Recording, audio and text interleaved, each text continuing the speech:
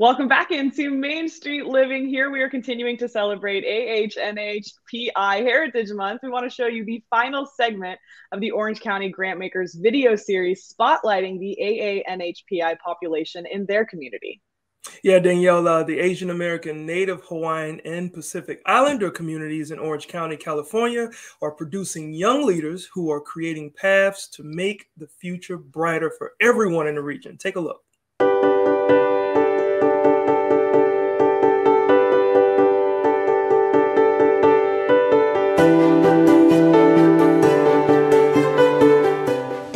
As young new leaders are very creative because we have a very rich history.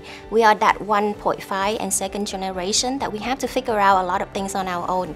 We have been equity advocates since we were children because our parents did not know how to speak English. And now we are going through the pandemic and we have survived the pandemic. So we're very resourceful and we truly believe in the power of collectivism. As a young leader, I'm definitely inspired by seeing just brand new community members. I'm just stepping up and just taking on leadership roles, or just people who want to be just more involved. Whether they're in high school or they're senior citizens, we've seen a wide range, and that's just very inspiring to see, because it doesn't matter how long we've been involved in community work, as long as we want to take that first step. That's to me is a huge step that we all need to be able to work together. I believe young people, young Asian, young Vietnamese people are playing a really big role in shifting the ways that immigrant refugee communities are heard in Orange County. There's been a lot of changes in the past few years where local leaders are starting to respond more to their needs, but there's also a lot of changes in the way that we collaborate.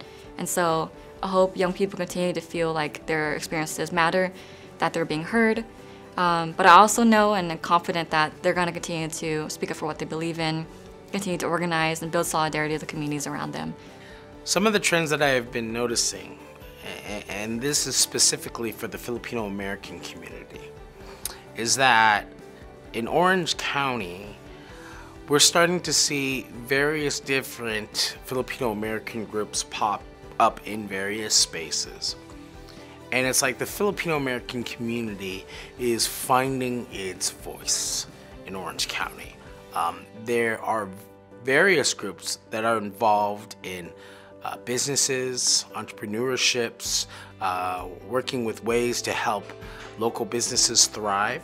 But at the same time, those organizations are doing their due diligence to connect with community members. As young leaders, we are truly a force to be reckoned with, because we are here for the right reason. We have run on so little resources and sometimes nothing, but we cannot always run on passion.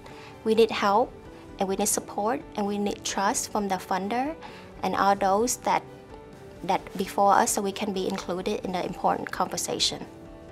There are new leaders, fresh ideas, and there are people who have been around for quite some time, but they just did not have the opportunity or didn't have the avenues to show who they are.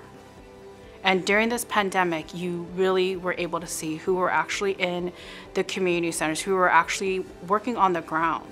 So what is new is that there's visibility. And at this moment, we are being listened to.